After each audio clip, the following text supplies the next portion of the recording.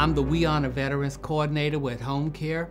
So I get the chance to go out and recognize veterans that have served from World War II all the way up to the present time, and to thank them for their service. And BJC has provided a coin, a certificate, and I recognize them and I salute them at the end of the visit. And even people who were really having a hard time getting out of bed have gotten out of bed and returned the salute that was rendered to them. And so to me, that makes my heart glad, because as a veteran, from veteran to veteran, it's our privilege to know that we're going to take care of them and give them the best that we have.